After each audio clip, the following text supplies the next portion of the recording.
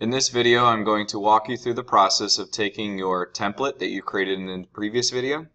This is the sample block, which is what you will be given to start working with. This is the balsa block. And take your design and put it on this block. Cut it out to the shapes that you want. So taking a look at my sample that I have posted on the Tech Google site, you will see that this is what I want to show up on that drawing. So in order to take this drawing and insert that into Inventor, we need to go through and create a series of sketches, and then ultimately create those sketches and turn them into cutout pieces or parts known as extrusions. So let's get started. First thing I want to do is take a look at this sketch and see what I need to do. This is a catamaran, so I'm going to have to create two holes at the bottom in a later step. But for now, let's just focus on the top view. So the top view is this one right here. I'm looking at 230 millimeters in total length, and then I'm also looking at the total width, which is 72. So it looks like I'm not going to have to cut anything off the width of the boat, and that's the beam. So 72 is perfectly fine. So let's go ahead and start with a 230. I'm going to make a measurement going to 230, and then I'm going to trace down to this side right here, which is going to give us a distance of 60, which I can see right here, and then 36 coming in from the back. Okay, so let's go over and take a look at that in Inventor and get started. So now that I am in Inventor, I want to make sure that I am in sketch mode and I'm working on the top view. So this right here is the top view. That's like looking down on the top of the boat. That's where the deck of the boat would be, and that's where I want to start my first sketch. That's my first work plane. So that is going to be on our X and Z axis in this case, if I look at my origin. Okay, and Y would be the extrusion for the total height of the boat. So let's go ahead and start the 2D sketch by clicking on the 2D sketch option at the top of the screen in your ribbon here, your 3D model ribbon. Click on the surface, and you notice that it reoriented the screen. So let's come up to this viewing cube. There's some arrows here that will help us reposition this back to where we want it to be. Using the wheel of the mouse is going to give us the easy option of zooming in and zooming out. Zoom it into plain view, or maybe it's too far away or too close.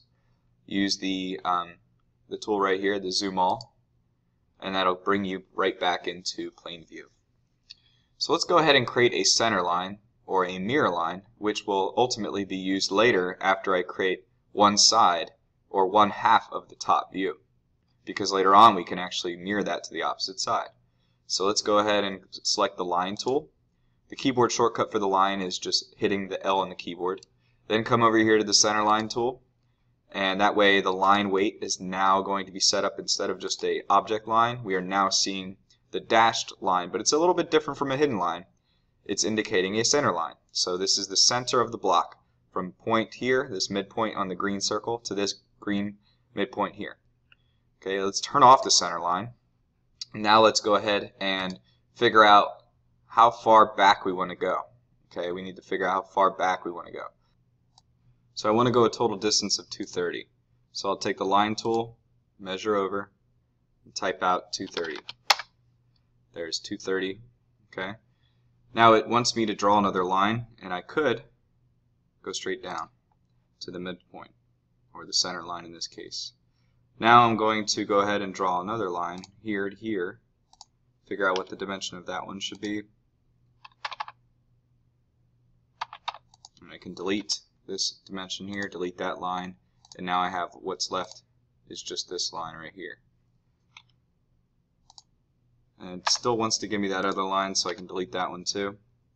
So we have this right here, and now let's create an arc from this point to this point, so that'll give us the front. So as you can see, I'm going to go from here to here, give us that front using the arc tool. Alright, so arc, click, first point, second point, and then figure out how far you want to go in. It looks good to me.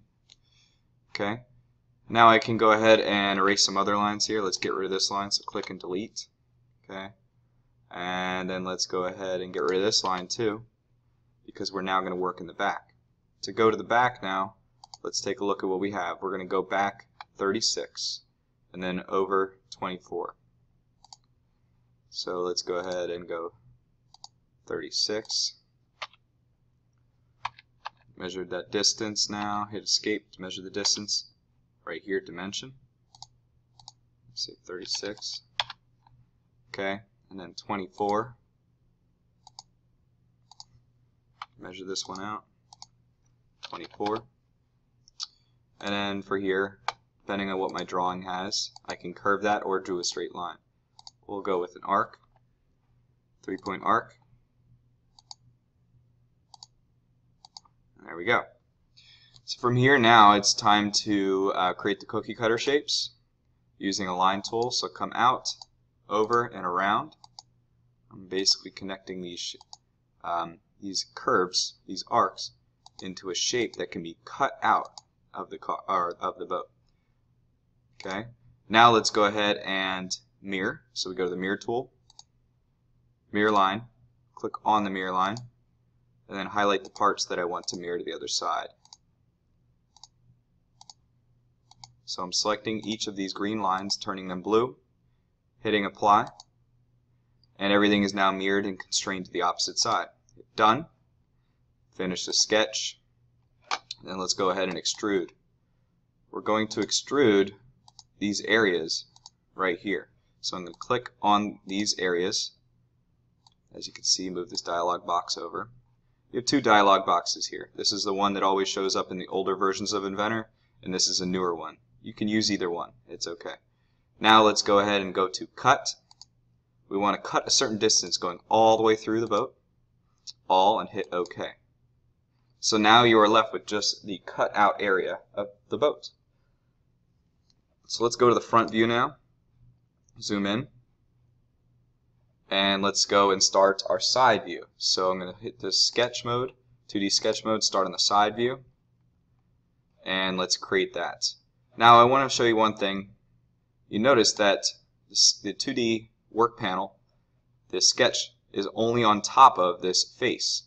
It's not going to show up on these lines right here that are curving in, or these lines right here that are curving in. So I'm going to need to go and click on Project Geometry up here at the top. Click on that surface. That way I have those parts of the geometry projected onto that surface. Hit Front View. Let's zoom in. And now let's go ahead and figure out what we want to do for the side view. Side view says that we're going to go straight down 36. We're going to go back 36 and go back 60. Okay. So easy enough. All I need to do here is go across the 36, or it can be close enough. 2-point arc here. There's where I want that to be too. Grab my line tool, create the cookie cutter shape. Escape to get out of that line. Do another one right here. Finish the sketch. Rotate it. And then let's go ahead and do an extrude. We're going to extrude this surface here. Oh, we made a mistake. Let's zoom in. We're going to extrude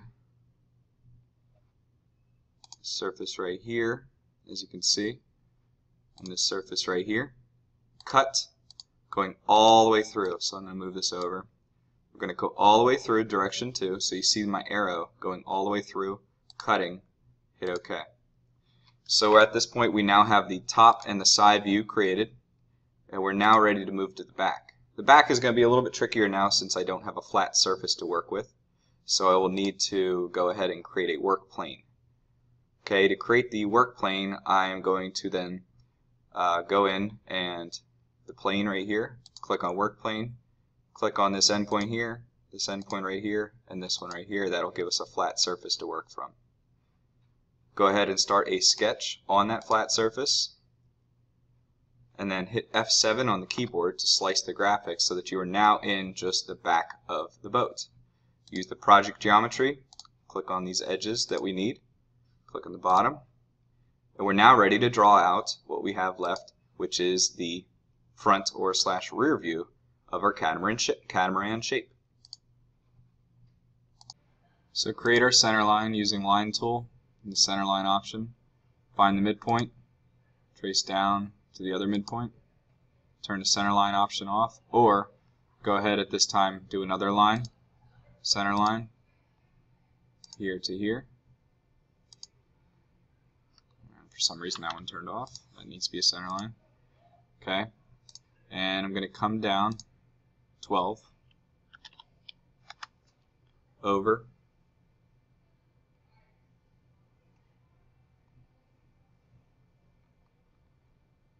coming over 12. And if I wanted this center line there, it would work, but actually I'm going to delete that one and go ahead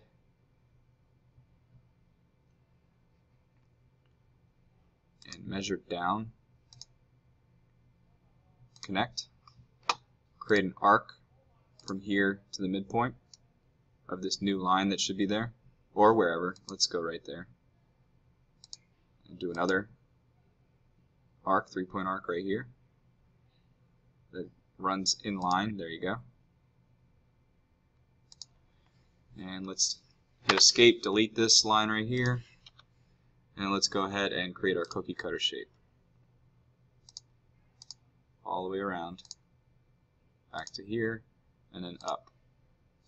Use the mirror tool, mirror line, select the mirror line, and all other sides that need to be mirrored for the catamaran shape. Geometry has been selected. Hit apply, hit done, finish the sketch. Let's try to extrude it. Okay, there's one section, there's the other section. Okay, let's see if we got everything. Flatten it out. Alright, now we have everything selected, you see. And let's rotate it again. We're going to cut in both directions, so we're going to go in both directions. Symmetric. Go all the way through. Distance all. We're cutting all the way through. And then hit OK.